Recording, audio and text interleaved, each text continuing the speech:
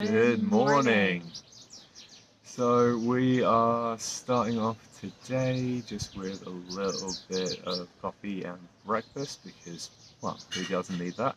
But today we're planning on having an even more relaxing day by actually going to a Hammam Spa. So that's going to be lovely.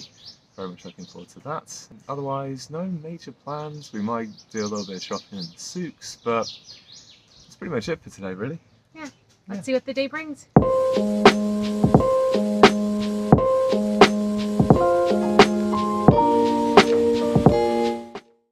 Starting our day off right, as usual, with the ever delicious breakfast that just we had. And if that wasn't enough, the second course has officially arrived.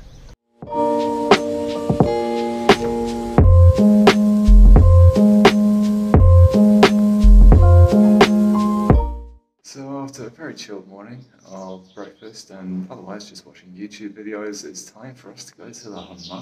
Someone from the Hammam has just come to pick us up, so now we're on our way.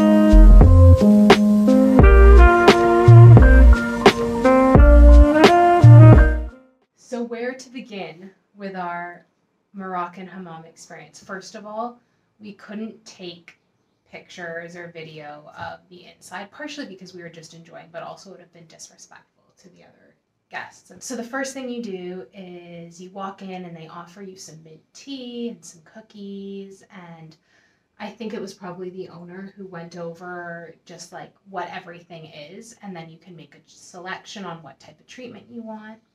Once you do that, they escort you into this changing room where they give you disposable underwear, slippers, and a robe, and they give you a locker for you to put your stuff in. So actually, there's no need for you to bring anything at all with you. It's all provided. After that, they take you to where the hammam is. And I believe the hammam is kind of like a sauna almost. Yeah, like a sauna with exfoliation treatment and basically skincare routine, really. Yeah, so the room is hot like a sauna, but not quite as intense. And you have these benches with like vinyl cushions, which are comfortable, and you lie down. And you're ushered in so quickly. Like the women just ask you to remove your robes. And when they say remove your robes, all you have on is the disposable underwear. Like women, nothing else on. Men, fit yourself into disposable underwear. Indeed. But you're not uncomfortable at all. They just like start splashing you with water, and I think they cleaned us next, and sometimes they ask you to turn over. Then they kind of let you sit. They come back, they wash the soap off you. Then I think they used the scrub on us next, which was vigorous. Mm-hmm. After that, they wash you again, and then they put on some kind of other like black kind of... Well, I think what they called black soap, which I think is like a charcoal-based kind of thing. So essentially, once they've done the scrub to basically take several layers of skin off you, like it's not to the point where it's overtly painful, but it's not 100% comfortable, let's put it that way. But once they go for the black soap, then it basically kind of feels like you're being lathered up a little bit, and then they let that kind of seep into your skin for a little bit, and then they wash that off, and at that point, then whatever other part of the treatment that you've paid for, that's when you then move on to the next bit. So then we got taken to our massage because that's what we asked for. And it's, again, a full body massage. They used argan oil. The massage therapists were incredible. It was so relaxing. It's a darker room. The bed is comfortable. They play relaxing music. And again, they massage every part, every inch of your body. Except the, how can we say this, reproductive organs, your kind of giblets, so to speak. That's the only thing they don't touch. Ladies, your chest gets done. Yep. Your neck, the front of your neck, the back of your neck, your face gets a massage, your scalp, everything. Yes. But it was so relaxing and so worthwhile. And actually the value for money compared to like at least North American and European society is really good. Like we paid combined 1,210 dirham, and that was the 40-minute hammam and an hour-long massage. So that, as a combined treatment converted into Canadian, is probably about $150 for two people. For two people for an hour and 40 minutes. But in reality, we were there for actually more like 2 hours, 2.5 hours. Exactly. Because, and they also send someone to pick you up. Yeah. They take you back to your riad. And I think the other thing we should mention is that we are aware this isn't a traditional hammam.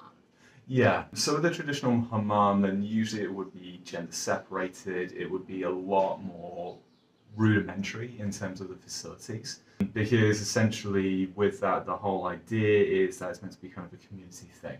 And so, yeah, you may get the same kind of scrubs and same kind of treatments and stuff like that, but the emphasis really is on you doing it yourself. Or alternatively, and this was actually something we found out during our walking tour the other day, essentially when it comes to sort of trying to cover all of the areas of your body, like trying to put stuff on, scrub stuff off, then obviously you can't do your back. So therefore, you would need to ask somebody else who is also there to be able to do your back for you, and in return, you do that. So that, I believe, is the origin of the phrase, if you scratch my back, I'll scratch yours. So that's the more kind of traditional model. It's basically they give you all of the treatment options and everything like that, but the emphasis really is then you taking care of that more or less yourself. Whereas we got therapists to do the treatment for us. Exactly. And it was very much spa-like in that respect. Yeah, which definitely caters a lot more to tourists. So as a result, we were paying what would probably be considered more of a tourist price, but certainly the overall experience was very enjoyable from our perspective. And yeah, I mean, as far as we're concerned, then we would recommend it to pretty much anybody, irrespective of whether you would go for the more sort of basic traditional option or whether you go for more of a spotlight treatment like what we got. So we'll link the hammam that we went to down below. And if you're in Marrakesh, highly recommend doing that. Indeed. So we have officially found the second cheapest sandwiches that we found in Morocco so far, costing all of 20 dirham each. So here we have Rachel's choice, which is with ground meat, and my choice, which is with chicken. Let's see how they go. So after a brief taste test, then we can confirm that these sandwiches are absolutely delicious, absolutely worth every dirham, especially considering the fact that you also get complimentary hot sauce on top of that. After a relaxing afternoon at the riad, we're now headed out to explore the sights and sounds of Marrakesh in the evening. Ladies and gentlemen, Jamal, Fanar Square in the evening.